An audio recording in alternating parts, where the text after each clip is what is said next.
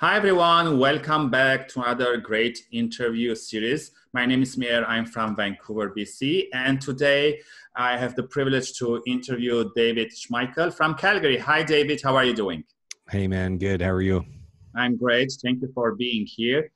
So David, his purpose lies in the nurturing and development of people as they venture along their journey towards their fulfillment. So, David, That's tell it. us more about yourself and your journey and your purpose and your fulfillment. Yeah, well, man, I'll be as concise as I possibly can because it is a process, it is a journey, Yes. and I wasn't always clear what what it is that I'm doing now, what kind of contribution that could be to others. I was trying to figure it out.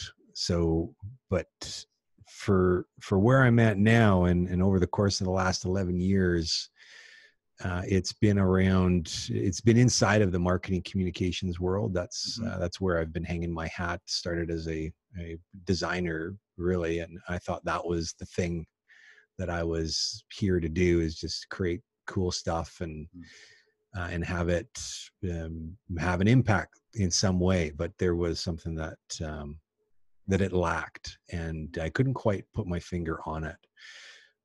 Over the course of that time, it got clearer though, and where I find myself now is in a coaching capacity, in a mentoring capacity, help those that find themselves in leadership positions or are exploring something brand new in their life to get clear what that looks like for them in the future, and then support them in creating what it is that's necessary to enable them to get there. And I feel that lately with the trends happening, like before our parents, we used to have one job and that was it. We started as one job, but then when we grow up, we figured out, no, I need more. And I feel that the new generation, they're trying everything till they figure it out. What do you think about this three generation? What has changed?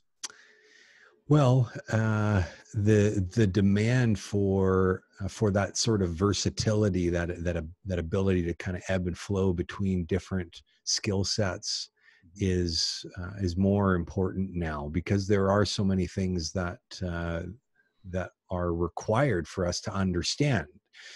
And I would say when our parents were growing up, and certainly when my grandparents were around, the focus was much simpler, right? We didn't require, it wasn't as complex. It's a very complex system now. I like to use this quote, and it's actually incomplete for the most part. People use it and it's incomplete, and I'm sure you've heard of it. A jack of all trades is a master of none. Mm-hmm. So the full quote is, a jack of all trades is a master of none, but oftentimes better than a master of one. Yes. Now, we are a jack of all trades as our profession for the most part, and it demands the ability to move seamlessly through all sorts of skill sets in order to accommodate for whatever it is in the moment. And some of us will focus and we will dial in and we will excel in a particular area, and others, like myself, I'm really good in a whole bunch of areas, and I know I'm not the only one. And I think the big challenge is to actually be okay with that's important and needed, especially in today's world. Yeah. I agree with you. And then thank you for sharing that.